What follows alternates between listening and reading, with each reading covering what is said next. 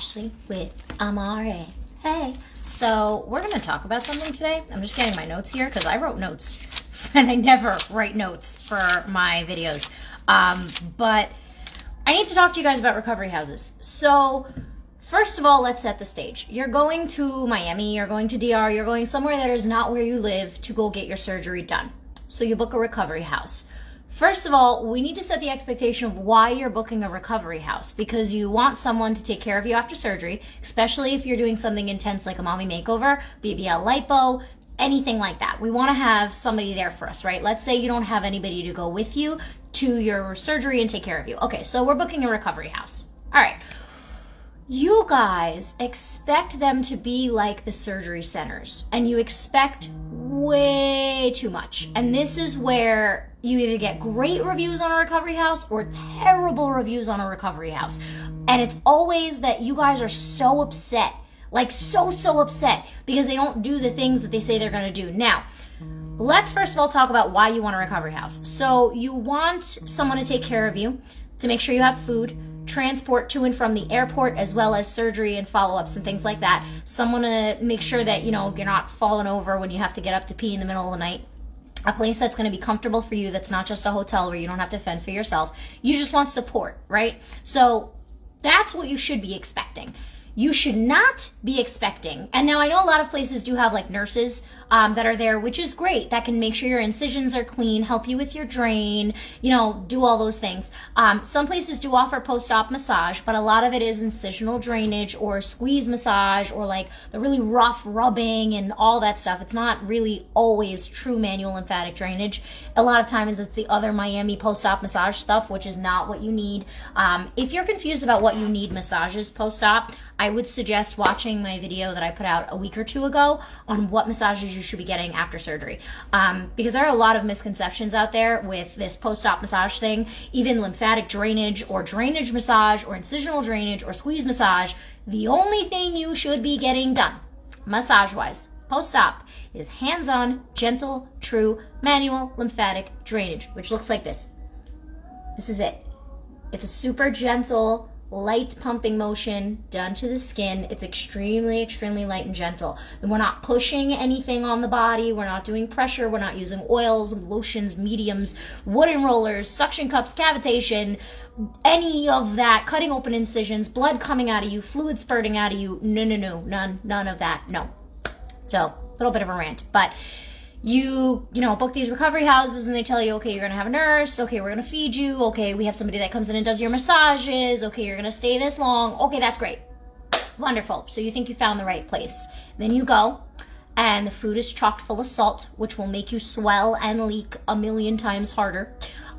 Or the massages that they promise you are extremely painful and girls are screaming at the top of their lungs and crying, or you have to take major painkillers before your massage, which again, red flag, is not real post-op massage. It's not what it should be. It shouldn't be like that. You shouldn't be in pain. You shouldn't be crying. You shouldn't have to take painkillers. They don't wash your faja properly. I've heard of places not even giving you your meds or picking them up, or giving you too many of your meds, like they change shift, whoever's there, and they OD you on your meds. I had a client who came to me and had to go to the hospital because she fainted because they OD'd her on her meds while she was out there.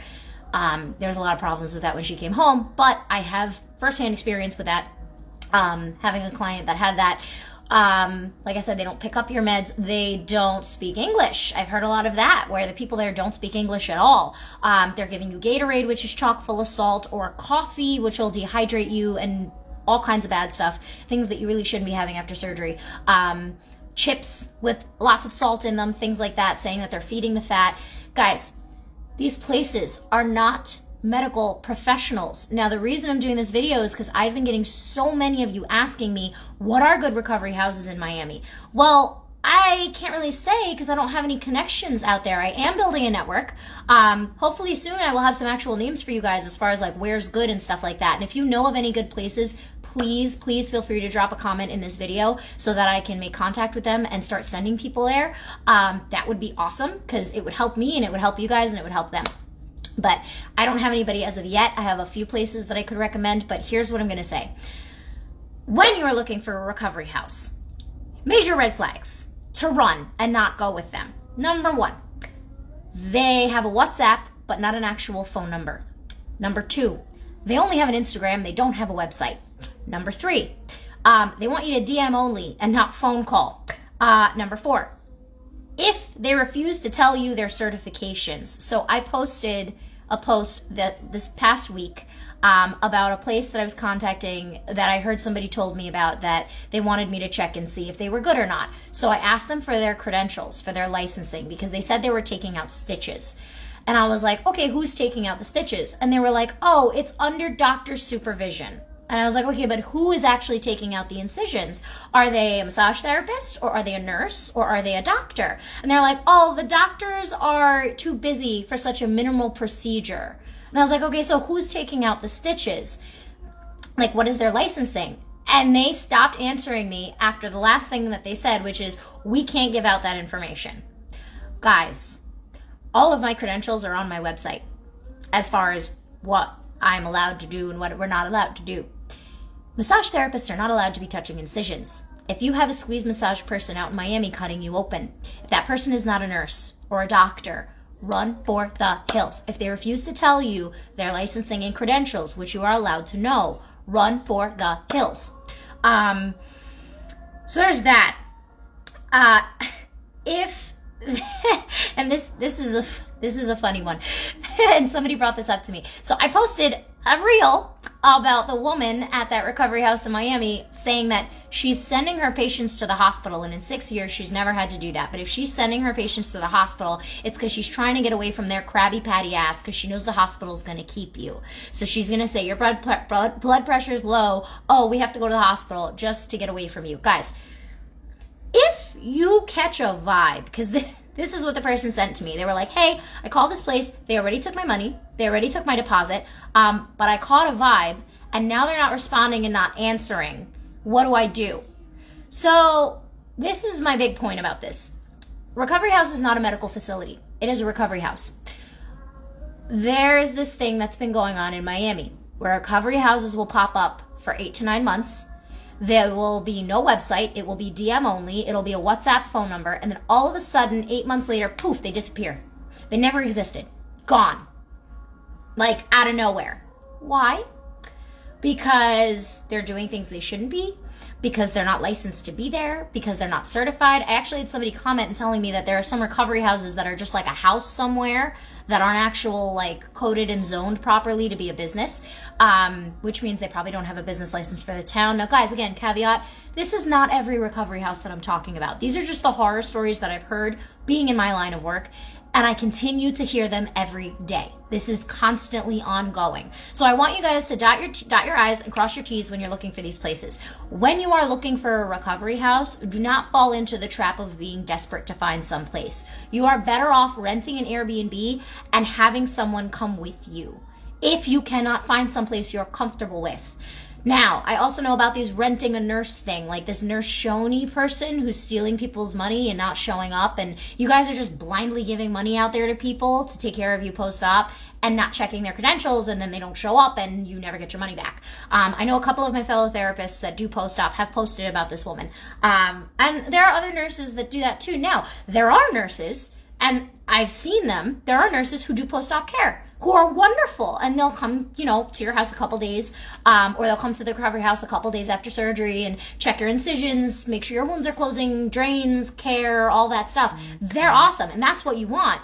What you don't want is throwing your money to someone who only has a WhatsApp or a DM and then never shows up, or a recovery house that disappears out of nowhere, poof, right before your surgery, and you've already put down a $2,000 deposit.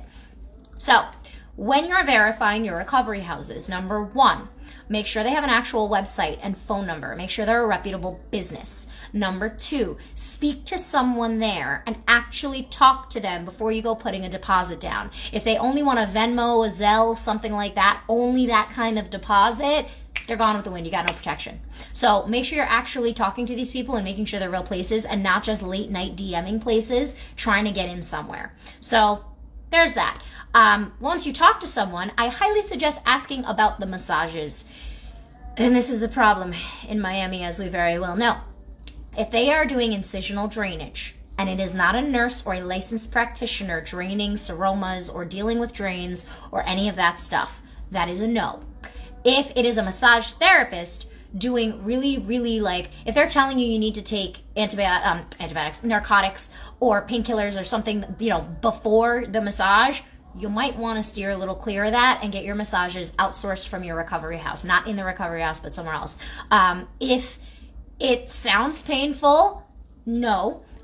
If they're doing squeeze massage, incisional drainage, and if they say, yeah, we're not going to cut you open, but we're still going to squeeze fluid out of you. Guys, when you guys have incisions that are open, because I deal with people 48 hours post-op, when you have an incision that's open, it's covered by a gauze or a Band-Aid. We're not taking that off. That's going to stay there. And while I'm doing this extremely gentle, extremely slow lymphatic massage, pumping motion to your body, I am going to make sure that we're not going near your incisions. We're not touching your incisions. We're not pushing fluid towards your incisions. We're not pushing fluid out of your incisions. We're not going near your drains. We're not going near your incisions. Unless you are healed and sealed and we're working over that area like a tummy tuck a month and a half out, where I can work around and maybe over the scar, that's completely different than working over an incision. And if you do have incisions, you are fully clothed. When you guys come into my office, I tell you, take off your garment, take everything off, put your clothes back on. Put your shorts or your tank top or your dress or whatever it is back on. You guys stay fully covered. Nothing is getting anything like that. You're wearing a bra, you're wearing underwear, you're wearing a tank top, you're wearing something. You're not just out here in the world with no clothes on and I'm squeezing fluid out of you. That's not how that works. That is not okay. So make sure that you're checking on your massage situation. And I do have places to recommend in Miami for massage, but we have to do a virtual first so I know where you are, and we're going to look up places that are close to you, and I'm going to call them and vet them first to make sure that they're what we need as far as post-op, and then we go from there and you schedule it and figure it out, because it's going to go by availability, it's going to go by distance, things like that. So it's not as easy for me to just say, oh, okay, here are 5 places I know in Miami that do Vodder style hands-on manual lymphatic drainage post-op massage where they're not squeezing you or doing any of the things they're not supposed to be doing that's going to give you fibrosis. I can't just give you that because I don't know your situation. I don't know where you are. I don't know where you're going to be. I don't know how many massages you need. I can't just refer like that without knowing the situation. So if you need someplace in Miami to get your massages and you already have a very good recovery house, set up a virtual with me. Call the office, 732-841-0142. No matter where you are, even if you're not in Miami and need a referral for a massage therapist, it's going to depend on what you have going on that we're going to help find you someone and get you set up on a plan with them. Because they're not going to be a post-op certified specialist knowing what to do with you. They're just going to be doing your massages. So we're going to have to figure out how many you need based on what you have going on, how frequently, all that stuff. So no matter what state you're in, regardless of what it is, you're going to have to set up a virtual before I can go ahead and recommend anyone because I don't know what's going on. So anyway, if you're in Miami, you're at a recovery house, you need a person, set up a virtual with me. If you are going to be staying at a recovery house and you want to make sure that all of your I's are dotted and your T's are crossed, set up a virtual and we'll look into it and we'll talk about it and make sure you're okay. I had someone on a virtual with me.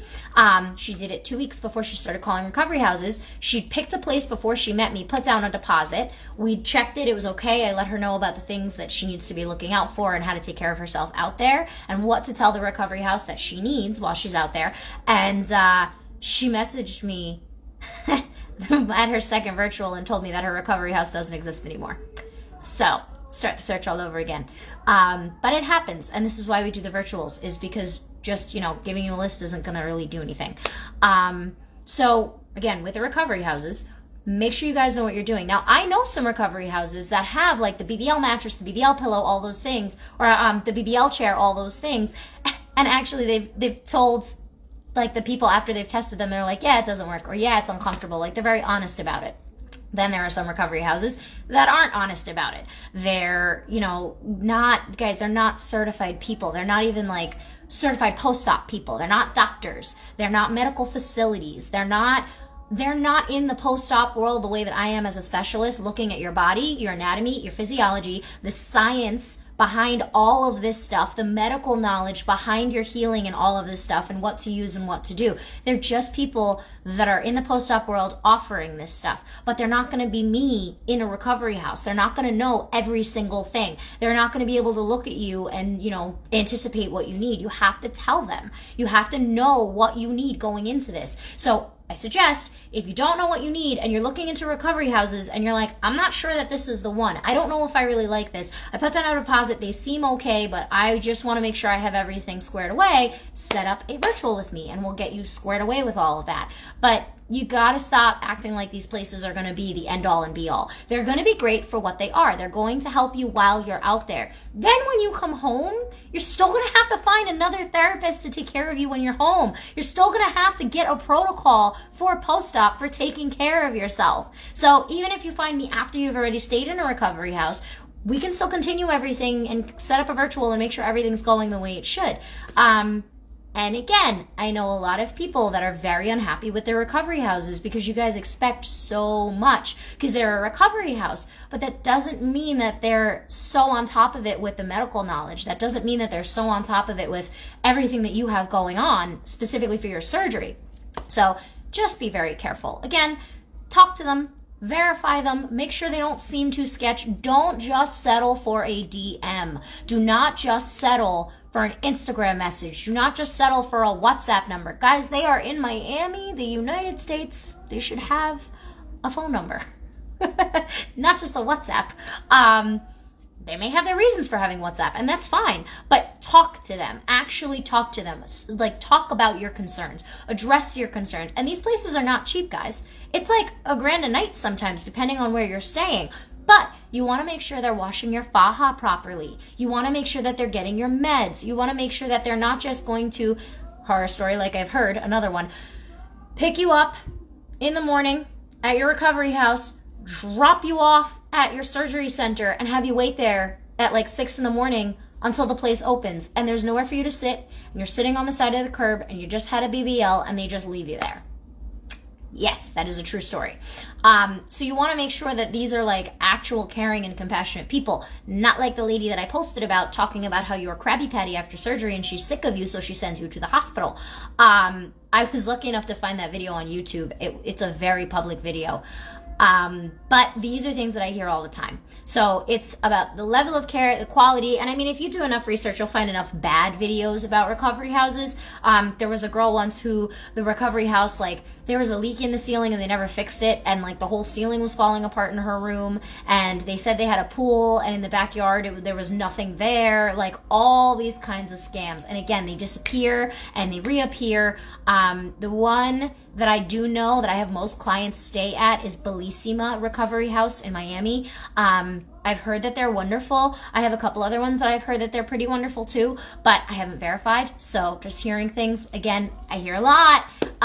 So if you want me to look into your recovery house and verify it and check it, but also teach you what you need to be doing in the recovery house as far as what you need to be using when, how you need to be using it, supply-wise, like, you know, all of that stuff, what you should be eating, what you shouldn't be eating, all of the like extra things that you're still going to need to do when you come home, even when you're out there. So that's why we do the virtuals and we set up a recovery plan so that when you're in the recovery house, you can tell them, hey, I need this, I need that. So guys, that's it for today. Thank you very much. I hope to see you all again very soon. Bye.